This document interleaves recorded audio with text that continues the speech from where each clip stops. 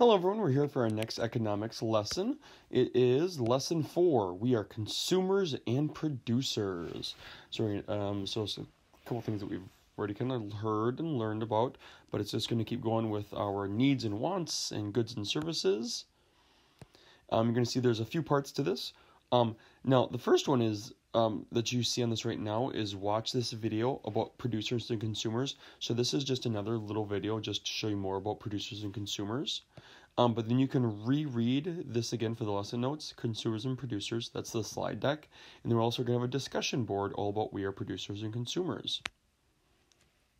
I'm going to open this up so you can watch this. You can listen to me reading the slide deck. You can always go back and reread the slide deck again. So lesson about consumers and producers. So yeah, there's a couple of things on here. That's like the video, the extra video about producers and consumers. This was the activity. If we were in class, I would have been showing it to you. But so I just pulled the video out and I have it separate. So economics. I can explain that consumers have two roles. I can explain that producers have two roles. And so you're going to get to learn more about what is a consumer. And really, a consumer is somebody who consumes things, who uses things. And a producer is somebody who makes things. So, consumer, a person who buys and uses goods and services. And a producer, a person who makes goods or provides services. Have you ever heard the saying about someone wearing many hats? When someone is talking about many jobs and roles they have, the term wearing many hats is often used. So somebody who just has lots and lots of things going on, they do a lot of different kinds of jobs, they wear many different kinds of hats.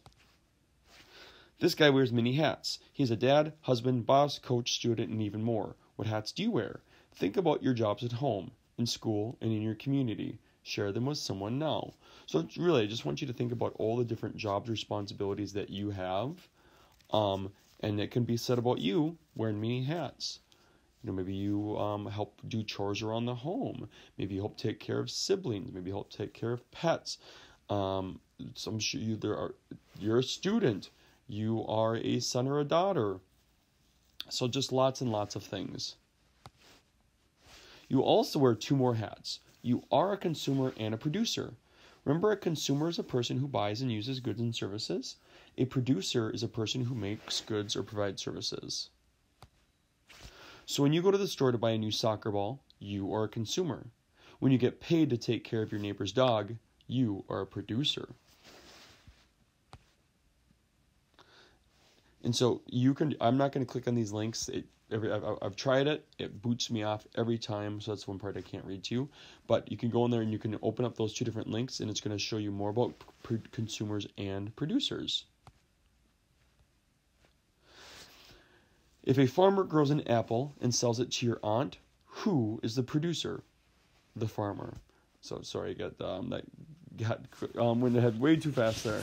But yeah, so somebody who's growing the apple, the farmer is the producer because they're the one who's making the apple. Your aunt would be the consumer then, because your aunt would be buying the apple.